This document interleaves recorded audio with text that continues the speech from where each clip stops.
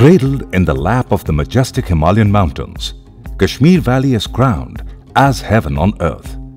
In spite of looming threat of terrorism, Kashmir is undergoing a paradigm shift in its developmental activities, connecting its vast inaccessible areas, bringing boons of technology and benefits of civilization to snow-capped mountains and beautiful landscapes. With aim of connecting Kashmir to Kanyakumari via railways, construction of Udhampur Srinagar Baramulla new BG Railway Link project was undertaken by Konkan Railway Corporation Limited to improve interconnectivity within state of Jammu and Kashmir. Dealing with difficult terrain, harsh climatic conditions, snowfall and severe winds throw steep engineering challenges that pose a threat to this national project. The mountain ranges along Chenab River Basin are made of sedimentary rocks, which is very different from rock quality experienced by KRCL in the Western Ghats.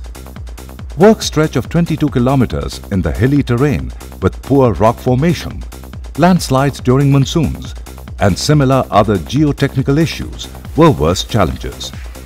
In addition to these, remote and inaccessible locations with narrow and heavy steep gradient and almost no road condition constituted tremendous communication constraints. Availability of resources posed a problem with the nearest city Jammu being 125 kilometers from Batli camp project site. KRCL awarded construction work of tunnels T6, T9, T10, T11 and T12 between Kauridugga on Katra Dharam section to ITD Cementation India Limited, a company with more than 8 decades of expertise in design and development of infrastructure in India. Tunneling in India is always a challenging task, but if it is in Himalayas, then it becomes more difficult. To overcome these things, we made an extensive planning. We have mobilized a state-of-the-art equipments so that the work can be done smoothly. We have also engaged experienced and trained engineers along with the experienced technicians for safe and hassle-free work. Comprehending challenges of this project, ITD Cementation India Limited brought in a huge pool of qualified personnel commensurate with required expertise, including geologists, surveyors, civil engineers, mechanical and mining engineers, safety engineers, and other technical experts to handle any situation and provide quick and efficient solutions to problems as and when they arise. All major high-tech equipments and machinery required for this project have been imported and some designed and fabricated in-house by ITD Cementation India Limited. Specially imported machines like Sika shotcrete machine and twin-boom jumbo drill machines are important machines of tunneling and require regular maintenance from skilled mechanics. State-of-the-art workshops are equipped with all required machinery and skilled workforce to handle any type of breakdown of machines and equipments. It reduces idle time of machines and improves cycle time of tunneling activities. As a result, ITD Cementation is in a position to address any issue immediately concerning machinery during project execution, saving time, cost and eventuality. Tunnel excavation is being done following NATM method, wherein systematic analysis is done of rock quality and systematic support system is provided as per classification of rock by expert geologists. For classification of rock mass, Q value system is followed. Geologically, our project lies under a very young formation. There is a sedimentary rock and main type of rock we found under tunnels. It's a sandstone, siltstone and claystone. But dominant rock is siltstone. It doesn't have a good strength. Each and every aspect of tunnel construction is monitored. If a problem crops up that cannot be solved at site, headquarters is informed and response time is immediate. More experts arrive and together with existing bandwagon, they put their heads together in finding an immediate solution.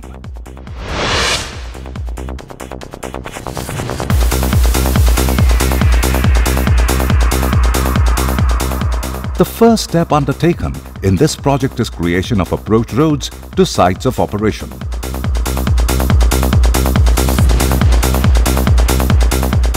Base camp is set up at a suitable location near project site,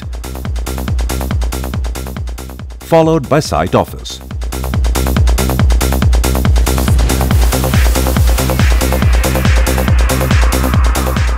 For every tunnel to be constructed, operating sites are identified and set up by installing necessary infrastructure, machinery and equipments. Before actual tunneling process starts, false tunnel section is excavated and RCC lining is done, and then actual tunnel excavation begins. Actual tunneling starts with portal construction, with size greater than actual tunnel size.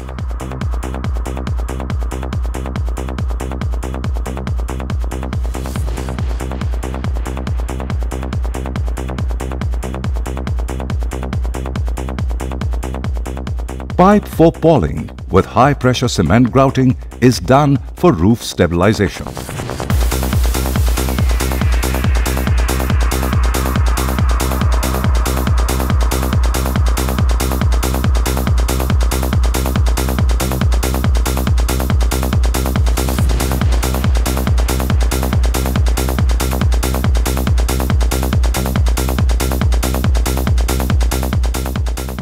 And then actual face drilling starts with twin boom jumbo drill machines, followed by charging and blasting with explosive drilling. Blasting is carried out from center in small units for a distance of 10 to 15 meters, creating pilot holes. Eventually, the full shape and size of the tunnel is achieved. Now, repetitive tunneling method begins. Geologists and surveyors analyze class of rock after every round of blasting operation and find Q value and RMR value. Depending on the class of rock, rest of tunneling steps to be undertaken is formulated. Geologists and surveyors collect data with help of profiler machine and plot them on paper. Charging patterns change with change in rock class. Based on this data, drilling and blasting pattern is prepared. Drilling and blasting is carried out as per design pattern.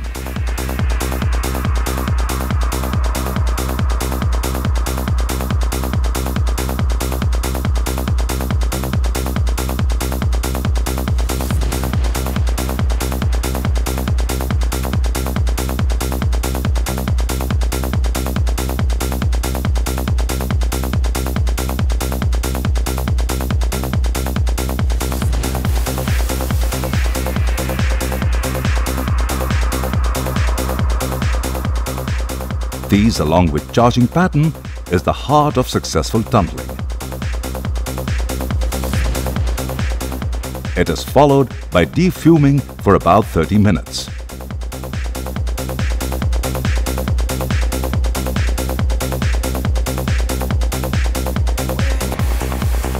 Water is sprayed all over blasted surface to settle dust and to reveal cracks and fractures.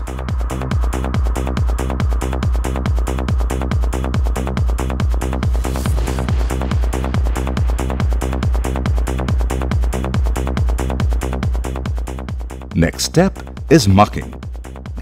Once muck is removed using excavator, geologists and surveyors again evaluate region, provide support system design and collect data for the next blast. Primary shotcreting is done with robo-arm shotcrete machine.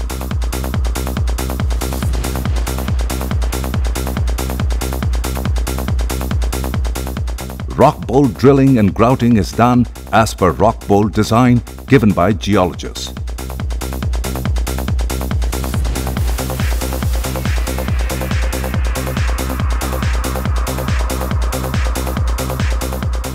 Depending on rock class, plates are fixed and bolted and predefined amount of torque is applied. Rock bolts are then tested for load-bearing capacity after 15 days. As per requirement and based on geological evaluation done by geologists earlier, preliminary support structures like wire mesh or lattice girder may be erected, after which final layer of shotcreting is done. The process is then repeated for next round of blasting as per the requirement. Monitoring of critical aspects with instruments such as extensometer, pressure cell and load cell are carried out after every 10 meters of tunneling. If there are any variations or problems, adequate steps are taken to correct them, like changing supports and so on. Following this methodology, tunnels 6, 10 and 11 are being constructed from both ends, while tunnels 9 and 12 are being constructed from one end. In case of tunnel construction from both sides, when 10 meters is remaining in between, a central hole is drilled from one side to the other to check and maintain alignment. Then one side is closed and digging is completed from the other side.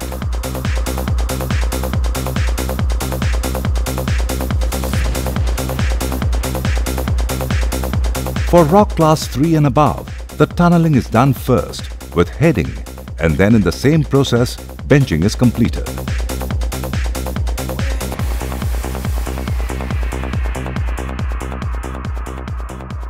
Once tunnel has been excavated from one end to the other, entire tunnel is cleaned. Geologists evaluate and survey once more. Gantries are introduced into tunnel if possible, from upward direction to downward direction. Geotextile membrane and waterproof membrane are fixed to a certain no seepage water comes after lining. Kicker gantry pours concrete on two sides, creating side slabs. Perforated PVC pipes are embedded into them. Then kicker gantry moves forward. Main gantry is then fixed, which pours concrete by pumping and completes concreting process.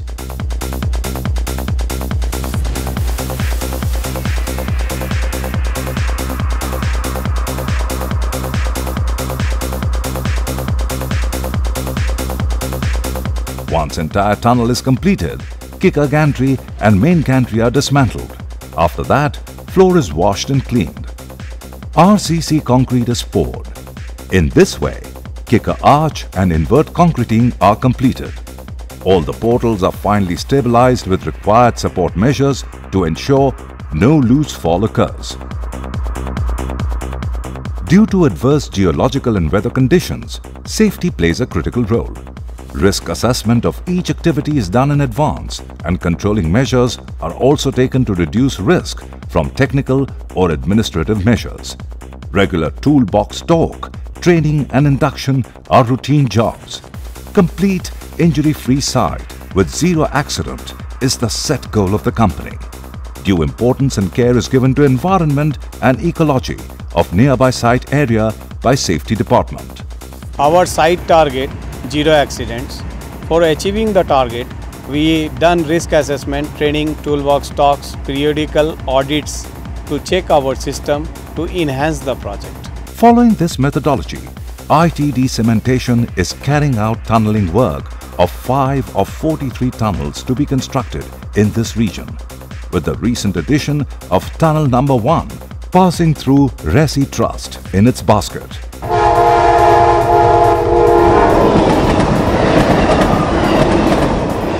The USBRL project is perhaps one of the most difficult engineering projects undertaken since independence, with great strategic importance of both economic and military nature.